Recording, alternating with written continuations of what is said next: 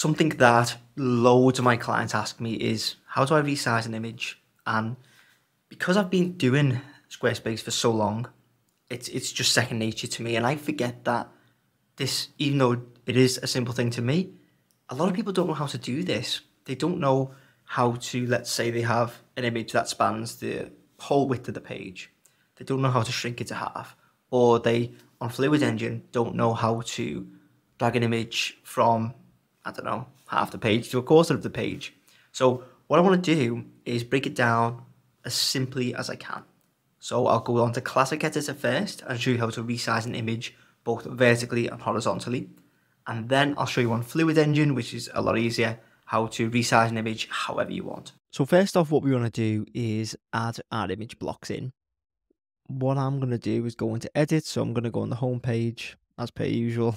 And then I'm going to add a Classic Editor section to show you how to do that. And then a Fluid Engine section to show you that as well. So let's go down here, add a section, add a blank section in Classic Editor, and we'll put an image here and we'll stick something from the stock image library. So we'll do this. And now that's in, I'm going to show you how to resize it. So first off, to resize it vertically, which doesn't look great, we're going to click once and you're going to see this gray dot down here. All we then need to do is drag it up to wherever we want to take it.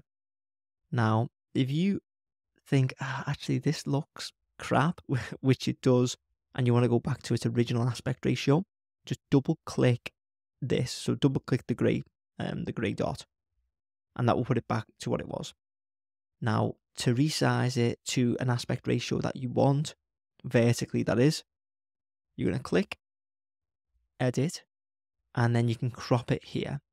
So if we crop this horizontally, it's still going to stretch. So I'll show you what I mean. If we crop it to be portrait, that's not going to make it portrait and move it over. It's just going to make it portrait and longer on the page, like so. So if I then double click to bring it to where it should be, you see, it just looks ridiculous. So what we want to do, if we want to get the exact sort of ratio we want horizontally, we double click, edit, and then go into crop. And then we want to go for one of the landscape options. So we'll go widescreen, and then we can crop it in like this. And there we go. Hit save, and then we've got our resized image here. Now, if we want to then move it horizontally, we need to add a spacer block. So we click plus, spacer, and then we need to drag this spacer to the side. So I'm going to put it to the side here. And you can see we can shrink the image down using the spacer blocks. If you want to align it to the right, we just drag over to the other side and then we can resize it this way, like so. So that's Classic Editor.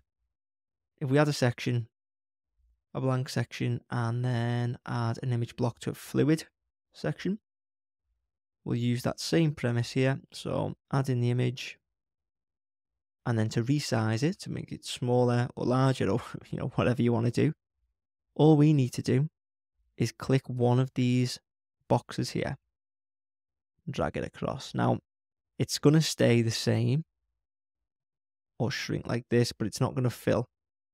What you need to do is double click and go into design and then click fill to fill. So that way, whenever you resize it, the whole image fills that block.